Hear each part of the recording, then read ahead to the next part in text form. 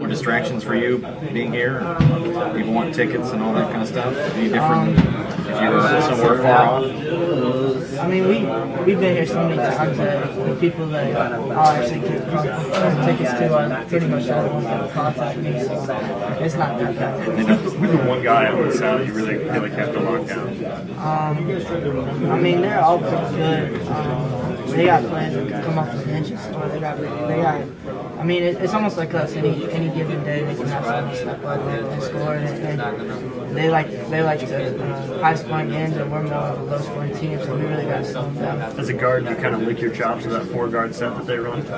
I mean, I'm not too worried about it. I mean, we just got to play team defense. That's it.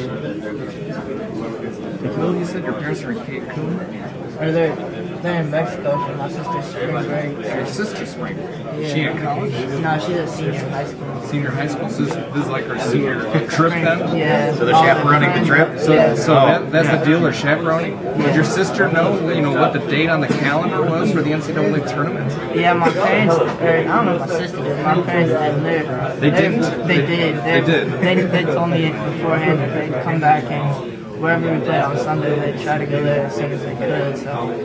So obviously they got some confidence in you for the second round. I mean, Whomever your first opponent is. Yeah.